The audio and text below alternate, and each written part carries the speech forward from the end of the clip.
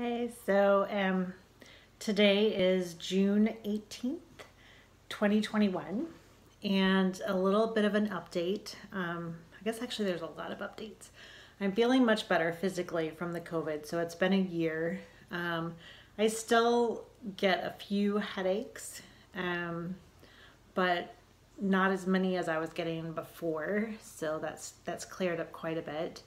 Um, the biggest thing that's been going on right now is the anger that started um, with the cruise and coming home and seeing our system not work very well has still continued. Actually, it's almost consuming. I flew out to Portland to see where my son lived for the first time in 2 years. He hadn't allowed us to visit. And I walk into his house and he has bongs in the bathroom. He is still defending his use of marijuana. And in looking at this 4-month-old baby for the first time, she's screaming in pain in between feedings, very uncontrolled crying, gas that's unbelievable. And mom is smoking marijuana while nursing. And I assume that she was doing so when pregnant as well.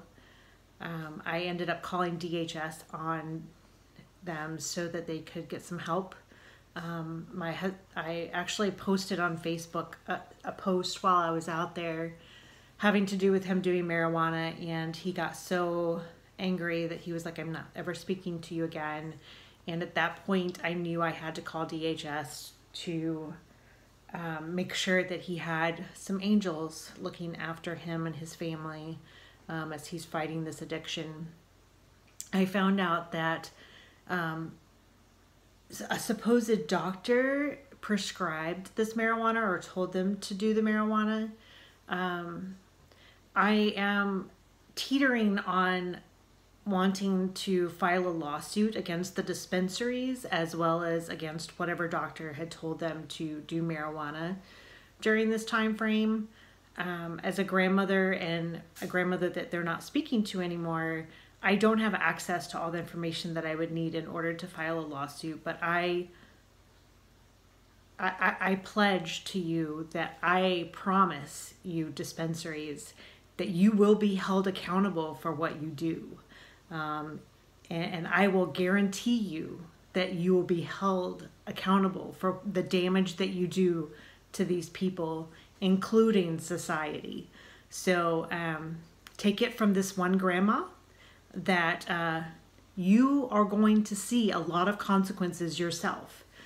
You are doling out consequences for these people that you are feeding marijuana to, and I guarantee you, you will see the same consequences for yourself or worse, maybe 100-fold.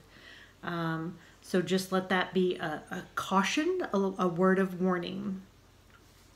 So that's been heavy on my heart. I cry myself to sleep every night thinking about baby Etta, thinking about this family that is being told that this is a safe way of going. I am in disbelief, actually. I went out to Portland and the city is in shambles. There were homeless tents everywhere. There were people tweaking that were spray painting graffiti on businesses in broad daylight in downtown. What is going on with you? Like, America, you have failed. I can't tell you how much you have failed.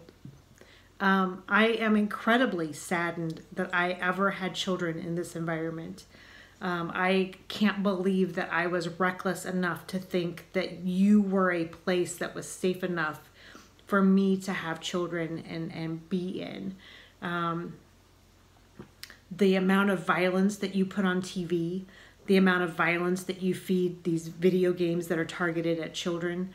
I'm sorry, but you are incompetent to have any more life brought into this country. You are absolutely not a viable option to bring life into this country. I hope and pray that God just snuffs it out. I am praying that he acts swiftly and that he acts in a way that that brings you to your rock bottom instantly, so that we're not wasting time with all the people that are suffering as a consequence of what you're doing. I'm sorry, but I've lost hope in you. I've lost my faith in America. I've lost my faith in the people that are here. I went to photograph a bank that was giving away $10 coupons to each family that wanted to go in and have ice cream at a local business. And there was a man there who went out and got people to get him more coupons. And there was a limited number of coupons that could go around to the city, you know, for families to actually enjoy some ice cream with a discount. And he, with his 2 children, had 3 of the coupons. And I looked at him and I said, "Sir, it's only supposed to be 1 coupon per family." And he made some excuse. And I'm sorry, people, but you are the worst of the worst. You are the bottom of the barrel. When I travel internationally, I try to keep my mouth shut so that people won't know that I'm from the United States. I'm sorry, but you guys are horrible. Absolutely horrible. You are pigs. You feed each other meals that are 3,000, 4,000 calories a piece. 1 serving of milkshake was 3,000 calories at Cookout. I'm sorry, but that's ridiculous. That's absolutely ridiculous. You guys are literally the worst of the worst, and it is showing big time. You put 0 effort into your work. You no longer care about what you actually put out into society, or even about how you dress or go outside of your house. I'm sorry, but you're gross. America, you're gross. You're absolutely disgusting. You've gotten to be absolutely a disgusting country with, it's like living in a pigsty. I have been begging my husband to move. I do not want to be associated in any way, shape, or form with America at this point. I'm just done. You guys are horrible. Horrible, horrible people.